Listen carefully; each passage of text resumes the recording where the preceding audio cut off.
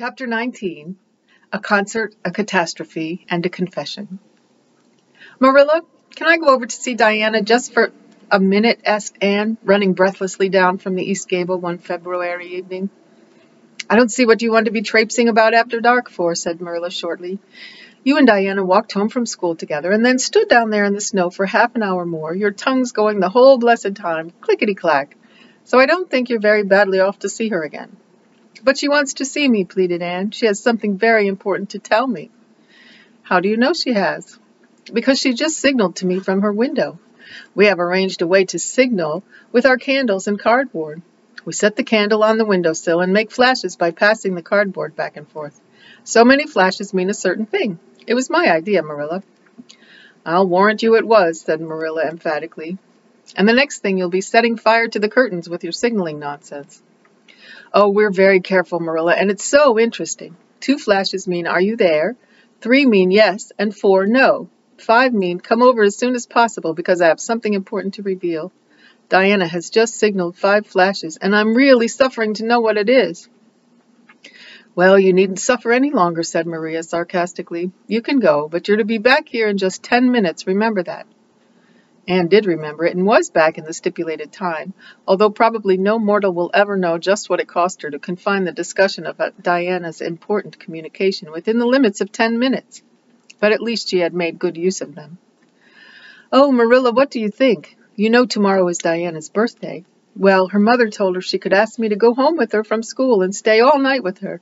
And her cousins are coming over from Newbridge in a big pung sleigh to go to the debating club concert at the hall tomorrow night. And they're going to take Diana and me to the concert, if you'll let me go, that is. You will, won't you, Marilla? Oh, I feel so excited. You can calm down then, because you're not going. You're better at home in your own bed. And as for that club concert, it's all nonsense, and little girls should not be allowed to go out to such places at all. I'm sure the debating club is a most respectable affair, pleaded Anne. I'm not saying it isn't, but you're not going to begin gadding about to concerts and staying out all hours of the night. Pretty doings for children. I'm surprised at Mrs. Barry's letting Diana go. But it's such a very special occasion, mourned Anne on the verge of tears. Diana has only one birthday in a year. It isn't as if birthdays were common things, Marilla. Prissy Andrews is going to recite Curfew Must Not Ring Tonight. That is such a good moral piece, Marilla. I'm sure it would do me lots of good to hear it. And the choir are going to sing 4 lovely, pathetic songs that are pretty near as good as hymns. And oh, Marilla, the minister's going to take part.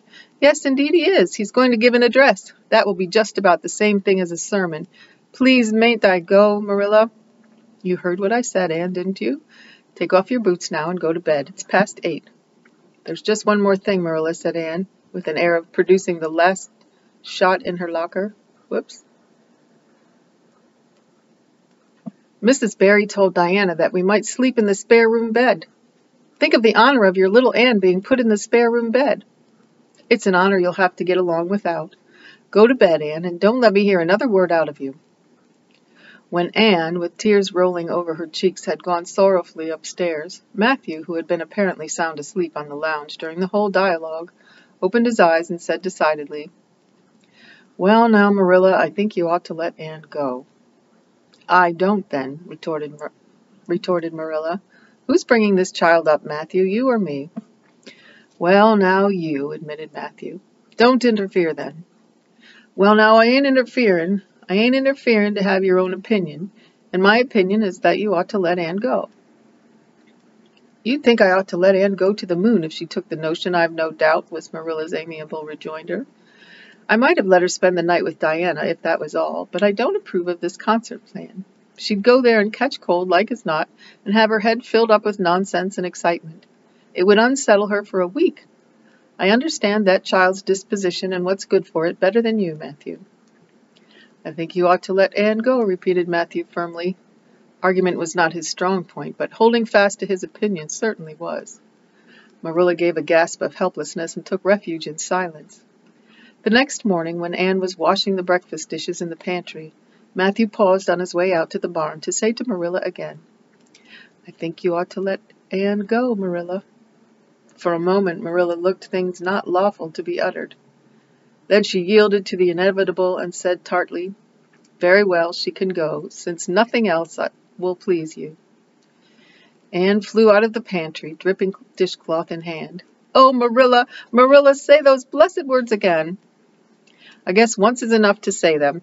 This is Matthew's doing, and I wash my hands of it. If you catch pneumonia sleeping in a strange bed or coming out of that hot hall in the middle of the night, don't blame me, blame Matthew. Anne Shirley, you're dripping greasy water all over the floor. I never saw such a careless child. Oh, I know I'm a great trial to you, Marilla, said Anne repentantly. I make so many mistakes. But then just think of all the mistakes I don't make, although I might. I'll get some sand and scrub up the spots before I go to school. Oh, Marilla, my heart is just set on going to that concert.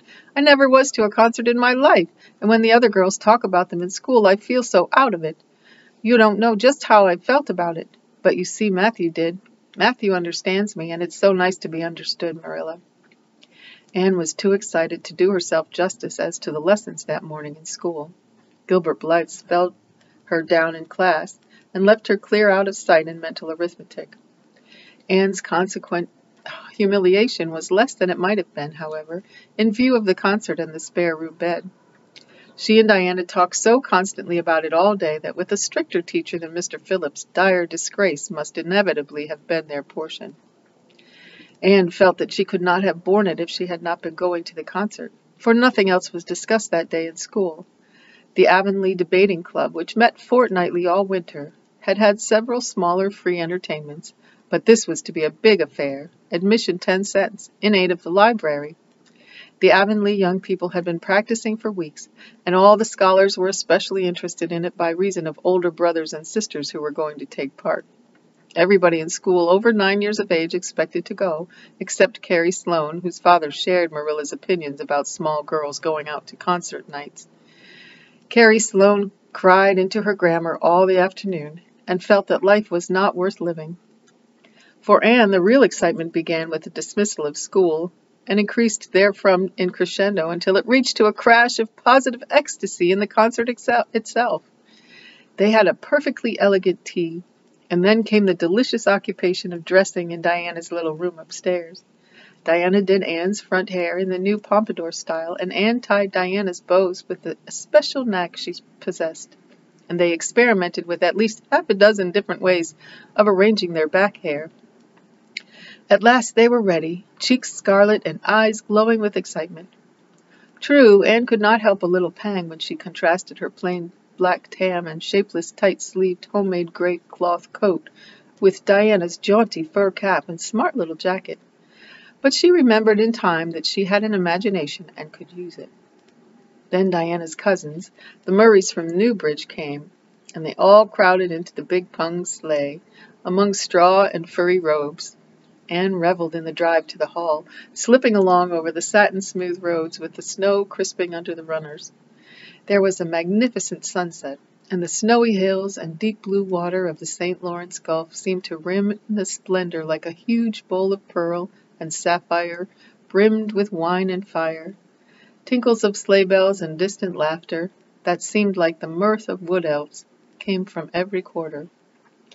"Oh, Diana," breathed Anne, squeezing Diana's mittened hand under the fur robe. "Isn't it all like a beautiful dream? Do I really look the same as usual? I feel so different that it seems to me I must show it in my looks." "You look awfully nice," said Diana, who, having just received a compliment from one of her cousins, felt that she ought to pass it on. "You've got the loveliest color."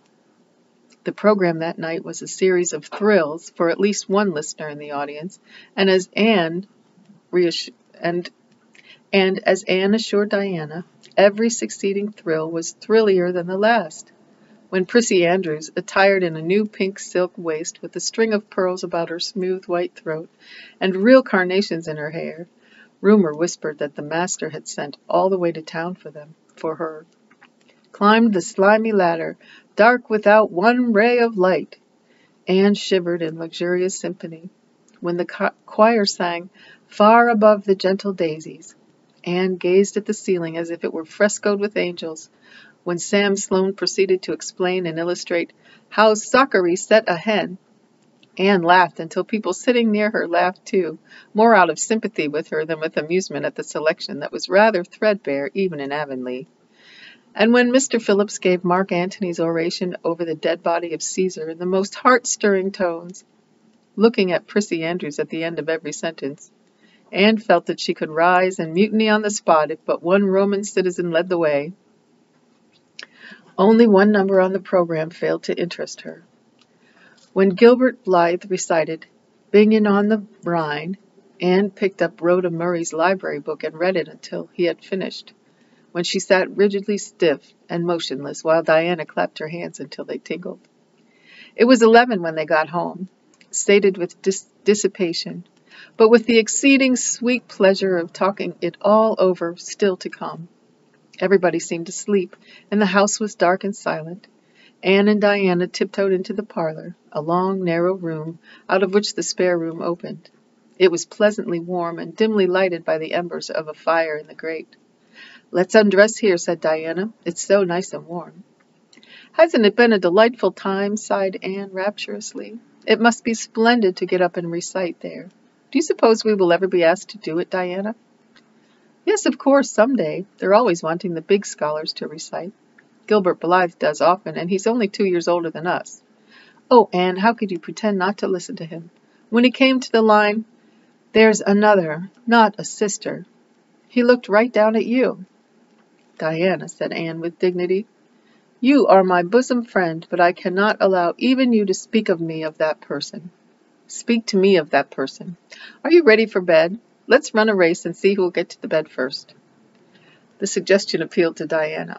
The two little white-clad figures flew down the long room, through the spare room door, and bounded on the bed at the same moment, and then something moved beneath them. There was a gasp and a cry, and somebody said in muffled accents, "Merciful goodness!" Anne and Diana were never able to tell just how they got off that bed and out of the room. They only knew that after one frantic rush they found themselves tiptoeing shiveringly upstairs. "Oh, who was it? What was it?" whispered Anne, her teeth chattering with cold and fright. "It was Aunt Josephine," said Diana, gasping with laughter. "Oh, Anne, it was Aunt Josephine, however she came to be there. Oh, and I know she will be furious. It's dreadful, it's really dreadful, but did you ever know anything so funny, Anne?" "Who is your Aunt Josephine?" "She's Father's aunt, and she lives in Charlottetown. She's awfully old, 70 anyhow, and I don't believe she was ever a little girl. We were expecting her out for a visit, but not so soon. She's awfully prim and proper, and she'll scold dreadfully about this, I know. Well, we'll have to sleep with Minnie May, and you can't think how she kicks." Miss Josephine Barry did not appear at the early breakfast the next morning. Mrs. Barry smiled kindly at the two little girls. "Did you have a good time last night? I tried to stay awake until you came home, for I wanted to tell you Aunt Josephine had come and that you would have to go upstairs after all, but I was so tired I fell asleep. I hope you didn't disturb your aunt, Diana." Diana preserved a discreet silence, but she and Anne exchanged furtive smiles of guilty amusement across the table. Anne hurried home after her breakfast, and so remained in blissful ignorance of the disturbance, which presently resulted in the Barry household, until the late afternoon, when she went down to Mrs. Lynde's on an errand for Marilla. "So you and Diana nearly frightened poor old Miss Barry to death last night," said Mrs. Lynde severely, but with a twinkle in her eye. "Mrs. Barry was here a few minutes ago on her way to Carmody. She's feeling real worried over it. Old Miss Barry was in a terrible temper when she got up this morning, and Josephine Barry's temper is no joke, I can tell you that. She wouldn't speak to Diana at all." "It wasn't Diana's fault," said Anne contritely. "It was mine. I suggested racing to see who could get into bed first." "I knew it," said Mrs. Lynde, with the exultation of a correct guesser. "I knew that idea came out of your head. Well, it's made a nice lot of trouble, that's what. Old Miss Barry came out to stay for a month, but she declares she won't stay another day and is going right back to town tomorrow, Sunday and all as it is. She'd have gone today if they could have taken her. She had promised to pay for a quarter's music lessons for Diana, but now she's determined to do nothing at all for such a tomboy. Oh, I guess they had a lively time of it there this morning. The Barrys must feel cut up. Old Miss Barry is rich, and they'd like to keep on the good side of her. Of course, Mrs. Barry didn't say just what to me, but I'm a pretty good judge of human nature, that's what." "I'm such an unlucky girl," mourned Anne. "I'm always getting into scrapes myself and getting my best friend, people I'd shed my heart's blood for, into them too. Can you tell me why it is so, Mrs. Lynde? It's because you're too heedless and impulsive, child, that's what. You never stop to think. Whatever comes into your head to say or do, you say or do it without a moment's reflection. Oh, but that's the best of it, protested Anne. Something just flashes into your mind so exciting and you must out with it. If you stop to think it over, you spoil it all. Haven't you ever felt that yourself, Mrs. Lynde? No, Mrs. Lynde had not. She shook her head sagely. You must learn to think a little, Anne, that's what. The proverb you need to go by is, look before you leap, especially into spare-room beds. Mrs. Lynde laughed comfortably over her mild joke, but Anne remained pensive. She saw nothing to laugh at in the situation, which to her eyes appeared very serious. When she left Mrs. Lynde's, she took her way across the crusted fields to Orchard Slope. Diana met her at the kitchen door. Your Aunt Josephine was very cross about it, wasn't she? Whispered Anne. Yes, answered Diana, stifling a giggle with an apprehensive glance over her shoulder at the closed sitting-room door. She was fairly dancing with rage, Anne. Oh, how she scolded. She said I was the worst-behaved girl she ever saw and that my parents ought to be ashamed of the way they had brought me up. She says she won't stay, and I'm sure I don't care, but Father and Mother do. Why didn't you tell them it was my fault? Demanded Anne. It's likely I'd do such a thing, isn't it? Said Diana with just scorn. I'm no telltale, Anne Shirley, and anyhow, I was just as much to blame as you. Well, I'm going to tell her myself, said Anne resolutely. Diana stared. Anne Shirley, you'd never. Why, she'll eat you alive. Don't frighten me any more than I am frightened, implored Anne. I'd rather walk up to a cannon's mouth. But I've got to do it, Diana. It was my fault, and I've got to confess. I've had practice in confessing, fortunately. Well, she's in the room, said Diana. You can go in if you want to. I wouldn't dare, and I don't believe you'll do a bit of good. With this encouragement, Anne bearded the lion in its den. That is to say, walked resolutely up to the sitting-room door and knocked faintly. A sharp "Come in" followed. Miss Josephine Barry, thin, prim, and rigid, was knitting fiercely by the fire, her wrath quite unappeased, and her eyes snapping through her gold-rimmed glasses. She wheeled around in her chair, expecting to see Diana, and beheld a white-faced girl whose great eyes were brimmed up with a mixture of desperate courage and shrinking terror. "Who are you?" demanded Miss Josephine Barry, without ceremony. "I'm Anne of Green Gables," said the small visitor tremulously, clasping her hands with her characteristic gesture, "and I've come to confess, if you please." "Confess what?" "That it was all my fault about jumping onto the bed on you last night. I suggested it. Diana would never have thought of such a thing, I am sure. Diana is a very ladylike girl, Miss Barry, so you must see how unjust it is to blame her." "Oh, I must, hey? I rather think Diana did her share of the jumping at least. Such carryings on in a respectable house." "But we were only in fun," persisted Anne. "I think you ought to forgive us, Miss Barry, now that we've apologized. And anyhow, please forgive Diana and let her have her music lessons. Diana's heart is set on her music lessons, Miss Barry, and I know too well what it is to set your heart on a thing and not get it. If you must be cross with anyone, be cross with me. I've been so used in my early days to having people cross at me that I can endure it much better than Diana can." Much of the snap had gone out of the old lady's eyes by this time and was replaced by a twinkle of amused interest. But she still said severely, "I don't think it is an excuse for you that you were only in fun. Little girls never indulged in that kind of fun when I was young. You don't know what it is to be awakened out of a sound sleep after a long and arduous journey by two great girls coming bouncing down on you." "I don't know, but I can imagine," said Anne eagerly. "I'm sure it must have been very disturbing. But then there is our side of it, too. Have you any imagination, Miss Barry? If you have, just put yourself in our place. We didn't know there was anybody in that bed, and you nearly scared us to death. It was simply awful the way we felt. And then we couldn't sleep in the spare room after being promised. I suppose you are used to sleeping in spare rooms, but just imagine how you would feel, what you would feel like if you were a little orphan girl who had never had such an honor." All the snap had gone by this time. Miss Barry actually laughed, a sound which caused Diana, waiting in speechless anxiety in the kitchen outside, to give a great gasp of relief. "I'm afraid my imagination is a little rusty. It's so long since I used it," she said. I dare say your claim to sympathy is just as strong as mine. It all depends on the way we look at it. Sit down here and tell me about yourself. I'm very sorry I can't, said Anne firmly. I would like to, because you seem like an interesting lady, and you might even be a kindred spirit, although you don't look very much like it. But it is my duty to go home to Miss Marilla Cuthbert. Miss Marilla Cuthbert is a very kind lady who has taken me to bring up properly. She is doing her best, but it is very discouraging work. You must not blame her because I jumped on the bed. But before I go, I do wish you would tell me if you will forgive Diana and stay just as long as you meant to in Avonlea.